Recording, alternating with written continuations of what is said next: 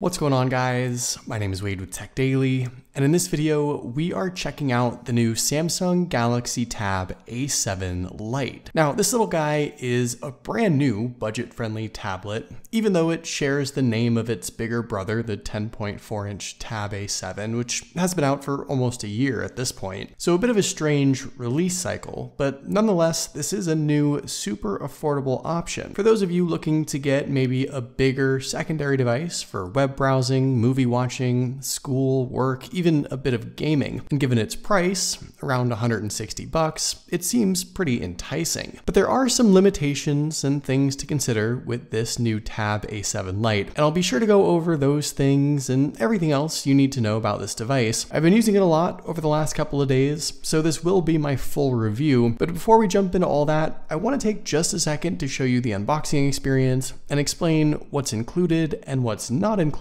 inside the package. Obviously, the first thing we get here is the tablet itself. It comes in two color options, this white and silver combination, as well as a kind of black and gray color combo. Also included is a simple little quick start guide with some basic setup information, and for charging, you do get a USB-A to USB-C cable and the older, slower Samsung USB wall plug. And while it's nice these are included at least, this sort of hints at the first limitation of the A7 Lite. It supports just 15-watt charging speeds, which I think is a little slow on a larger tablet like this with such a big battery inside. There's also a SIM and SD card tray removal tool tucked away at the very bottom of the box, but that's it. Nothing else inside the package. And I stress that only because in a lot of product pictures online, the A7 Lite is maybe shown with like a flip cover case, but you have to buy that separately, so keep that in mind. With all that stuff out of the way, here is the A7 Lite once again. And right off the bat, I want to break down the pricing and different models and configuration options with this tablet, because while the A7 Lite does start at $160, you can spend a little more and gain some extra features if you want. The base model, the one I have here for $160, gets you 32 gigabytes of storage and 3 gigs of RAM. It's also the Wi-Fi only model. For closer to $200, you can double the storage, 64 gigs, and also bump up to 4 gigs of RAM. If you want a Wi-Fi and cellular capable A7 Lite, that does exist. It's also about $200, but while you gain cellular support, it is still 32 gigs storage, 3 gigs of RAM, and I haven't seen a listing for an A7 Lite yet with all the top specs. But either way you go, this is one of the least expensive tablets I think Samsung has ever put out, and if you're interested in shopping around, I'll leave some links down below in the video description to where you can get the A7 Lite at its cheapest current price. So for that $160 price tag, you get a pretty good sized 8.7-inch tablet. Up front, the display is framed by very obvious borders all around, and while we might usually want as high of a screen to body ratio as possible and minimal bezels, with tablets, I really don't mind having a little extra to grab onto and hold. You can keep your fingers off the screen no matter what orientation you're utilizing, and really this design is still better than the likes of an iPad mini or iPad Air, for example, so I can't complain too much. At this size, it's not quite small enough to be a one-handed device, and while I can wrap my fingers all the way around it, I can't imagine most people would find this grip comfortable. So relatively compact form factor aside, this is still going to be used with two hands and a pretty firm hold. With the build, Samsung actually took an interesting approach here and covered the rear of the A7 Lite in metal. The aluminum frame is honestly kind of nice, and even with some plastic accents on the top and bottom, the premium materials and sturdy build are not only something I appreciate, but also an aspect that Samsung sort of advertises as a selling point for this device, which sounds a little weird, but compare this budget tablet to an Amazon Fire tablet, for example, which is all plastic and something people do complain about, and you can kind of see why the higher end build on this is worth mentioning. Overall, I like the look and feel of the A7 Lite. It doesn't feel cheap, and there's nothing really that stands out with the design that's negative. Taking a closer look at everything else,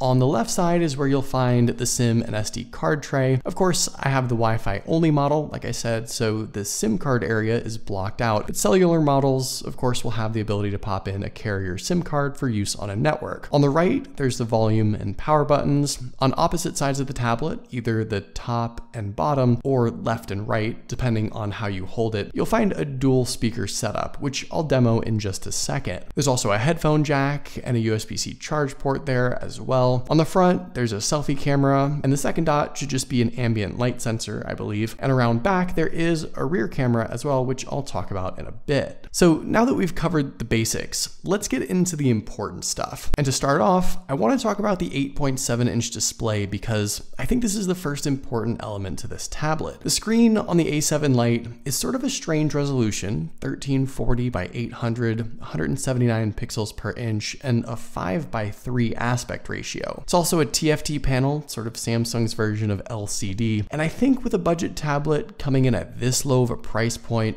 that's about all you can expect with the display. It's good enough for casual viewing, but you can pick out those pixels given its lower resolution and larger size. Things aren't always as crisp as I'd like them. On the other hand, the tablet does get super bright given the fact that it's LCD, so that's something that stood out and surprised me a little bit and is definitely a plus. I think the most noticeable thing here, though, is that glare. I found it to be a bit of an issue at times, though the more I used the tablet, the less I cared. Altogether, the viewing experience on the A7 Lite is good enough for video and movie watching, perfectly fine for reading. It's brighter than expected, moderately colorful. There is a bit of off-axis dimming, again, just a product of LCD. It's still just a budget display on a budget tablet, all in all. The thing is, though, you can get a 10-inch 1080p HD screen on the new Amazon Fire HD tablet, for example, for cheaper. So while I'd like to maybe say the setup here is a product of it being in the budget category,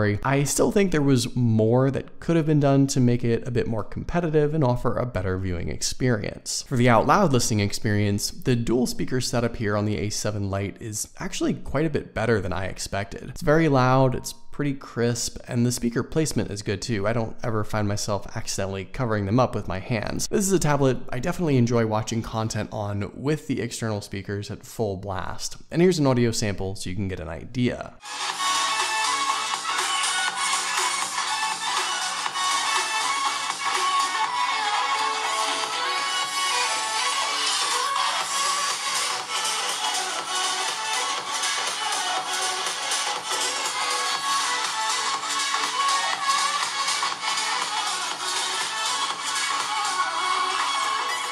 As far as the specs and performance, this I think is really going to depend on your needs, your workflow, what you want out of the A7 Lite. There's really quite a few things to consider here. Now inside, the A7 Lite got the MediaTek Helio P22T chipset, kind of an older, lower level processor. And I already mentioned the 32 gigs of storage and 3 gigs of RAM. So collectively, we're definitely working with budget specs. But at the same time, the A7 Lite sort of surprised me with what all it can handle. And I think there's a lot of potential here for this little guy to fit nicely in most people's average day-to-day tasks. Now, right away, I think you're definitely going to want to throw in an SD card because after installing probably 5 or 6 of my usual social media apps and about 4 games, I was already 2/3 full with the storage. Also, this base model with just 3 gigs of RAM, I think suffers from time to time with multitasking and app management. And I do find myself wanting to optimize or otherwise quit whatever I have running in the background. And this is one area in particular where it might just make sense to pay a little more for the extra gig of RAM if you can, because you're getting a significant increase by comparison. Still though, with all that being said,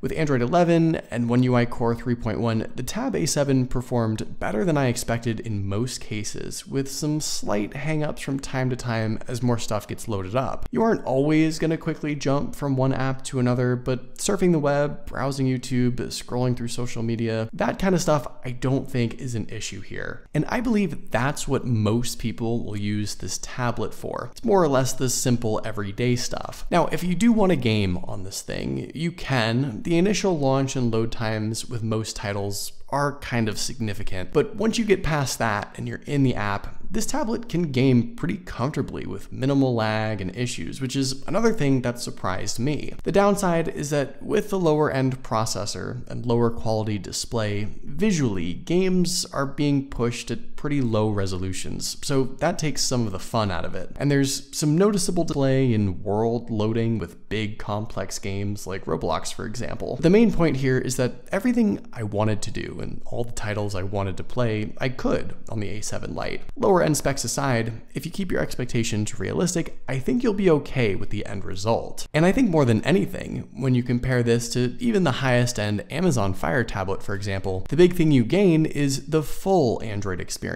and Samsung's software support and updates and the full library of Play Store games. You aren't thrown into a box like you are with Fire OS on Amazon's tablets, and that I consider to be another big plus as well. Also, I found the battery life on the A7 Lite to be pretty solid too. You get a decently large 5100 milliamp capacity, which I know doesn't sound like a whole lot for a tablet, but you've got a lower resolution LCD display, lower end specs, and all those elements are very efficient, which can stretch this battery life out a bit more. I've been pushing some 15 hours of screen on time at least, and that's under some pretty heavy usage. I suspect more casual users can get way better than that. Like I mentioned at the start though, this small little charger and 15 watt max speeds means it takes quite a few hours, like 4 to 5 hours from 0% to fully charge. So again, that's a bit of a bummer there. Finally, I guess I have to talk about the cameras on the A7 Lite since they're there. And I hate to sound so harsh, but they're just really pretty bad. The rear camera is a single 8 megapixel lens.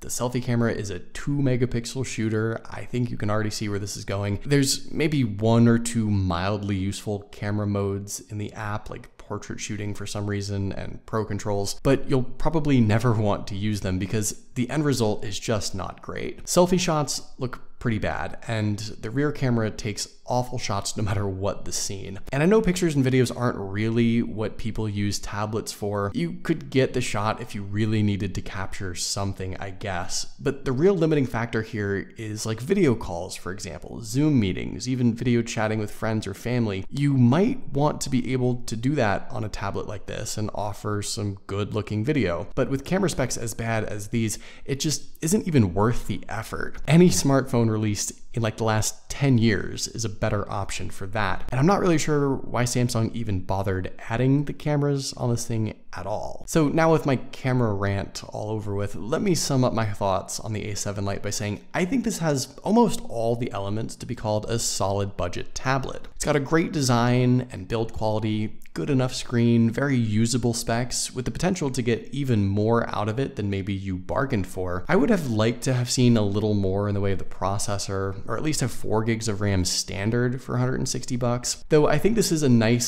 secondary sort of device for the basic stuff, and maybe a little more than that. That's likely what most people are going to be using it for. It's a brand new, full-fledged Samsung device after all. You've got the software support to go with it, and all in all, I think most people will be happy with this little guy, just as long as they have realistic expectations for it. So there you go. Those are all my thoughts on the new Samsung Galaxy Tab A7 Lite. What do you guys think? Is this something you can see yourself using? Let me know in the comments down below. I'd love to hear your thoughts, of course. But hopefully you guys did enjoy this video. Be sure to follow Tech Daily on Twitter and subscribe to the Tech Daily YouTube channel if you haven't already. And I'll see you guys later.